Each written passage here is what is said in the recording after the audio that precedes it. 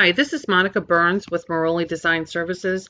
This is a tutorial on how to download a comp image from DepositPhotos and how to use the folders to your advantage in terms of finding images that you like that you're not particularly sure will work for you, and basically utilize the favorites and comp features within DepositPhotos website so that you don't download images that you wind up not using at all and wasting your credits. So let's get started. When you're searching for something for a project that you're getting ready to do, and you're either going to be the one creating the graphic itself or you're going to be giving an image to your designer, you're obviously going to want to use a particular search feature.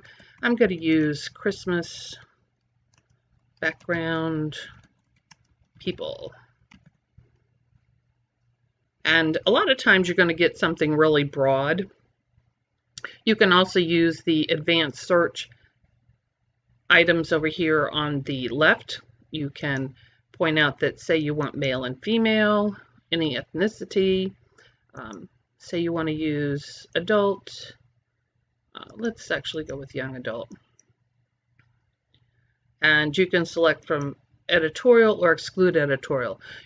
Always use exclude editorial because you are not going to actually be able to use an editorial photograph for any kind of promo. So excluding it means you don't have to verify that it's a editorial only image. Now we're scrolling down, and because I work with romance authors for the majority of my time, I'm going to try and find something that's Christmassy with a couple.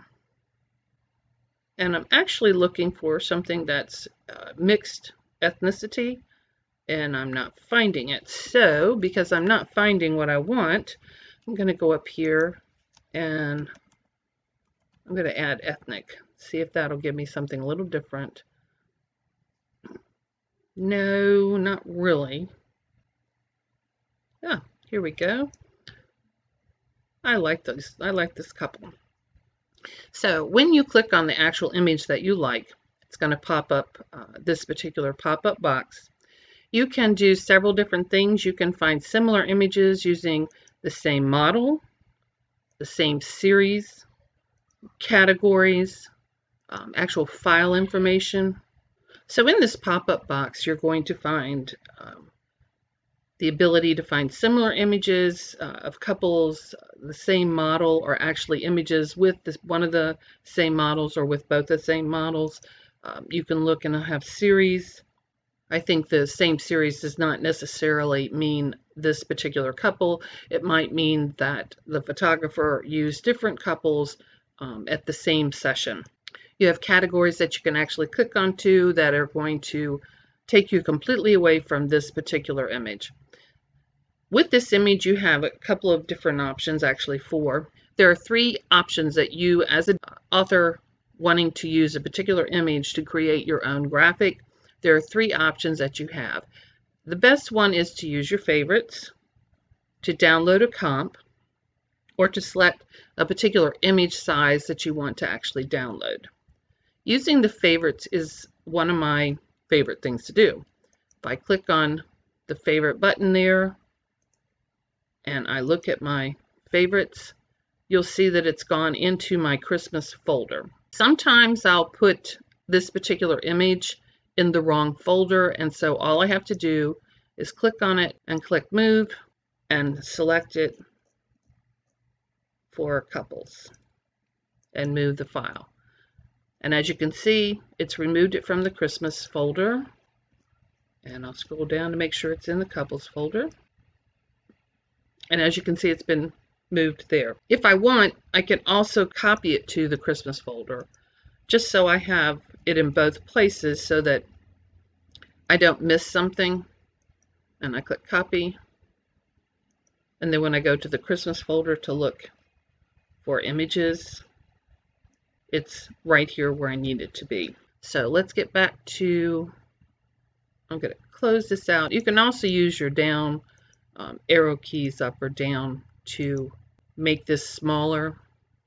When you click on the people icon, you can click on the shared settings, you can choose to copy the link, click the social media link. Sometimes clicking on the link is easier. It saves you typing out the actual email address of the individual. And you can have your choice of viewing it or editing it. If you're going to share it with your designer, it's probably best to let them edit it so they can add images that they think that you might want, or that they can download the comp. I think it will be easier for them to actually download. You have the ability to create new folders. You can add it to the cart. You can go back to your folders. So you have a variety of different looks for your folders. And sometimes it's easier to show this in the grid so that you can scroll down before you save anything to a folder. So what you're looking for falls into the actual specific topic that you are doing your search on. So I'm looking for Christmas. I'm going to put it back on my Christmas folder, and I'm going to close down my folder, and I'm going to keep on looking to see if there's something else that I can find. Ooh, I'm looking for Christmas type of images, but I happen to like this couple. So what I can do is I can click add to favorites, and what will happen, it's going to be added to the Christmas list here, but I can go back into Christmas and move this image into my couples folder. But this way I can continue looking for what I want, and I'm able to not have to change folders. Keep going on your next page. If you're looking for something in particular on a particular couple, the white background is going to work best for your designer because it's much easier to isolate the couple and place them on a different background. You can still isolate this from the background, but using the white background, it's just easier to remove the couple and pull them out to use on a different background. So I'm going to go back up here, and I'm just going to select Christmas background. I'm also going to do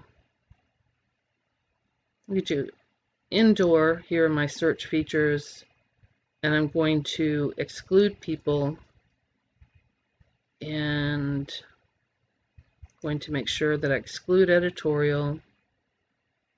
And I saw this, and actually this one is actually already saved from a previous search that I did.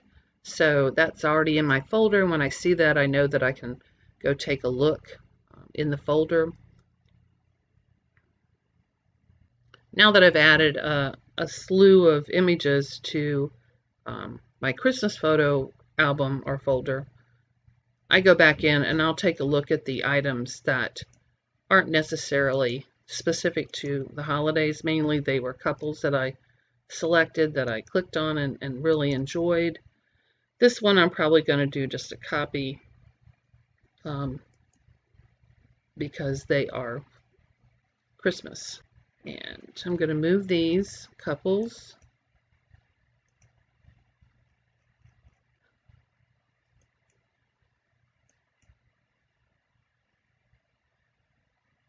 And then I'm also going to copy these couples because I can use them later on, and I will keep them in the actual Christmas folder, but I'll copy them into the couples folder. And I'm going to click on the copy section here.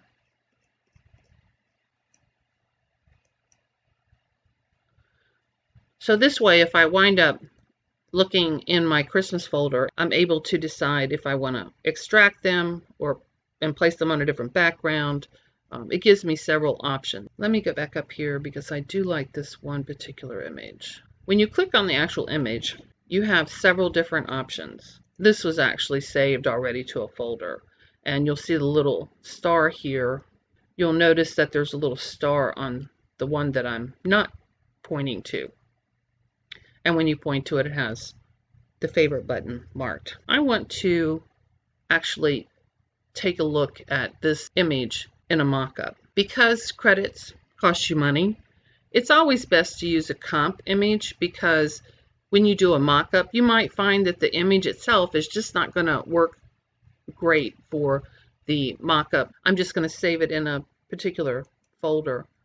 If I decide that I want to use this particular image, I go ahead and I download it in the size that I want, Extra large is usually a great size for resolution purposes. The larger the size, the easier it is to downsize it and even upsize it a little bit without too much distortion in the resolution. And then sometimes I'll go through my list of actual backgrounds or images that I've already saved just to make sure that there might not be something else. So I now have at this point 2 comp images that when I go into my Photoshop,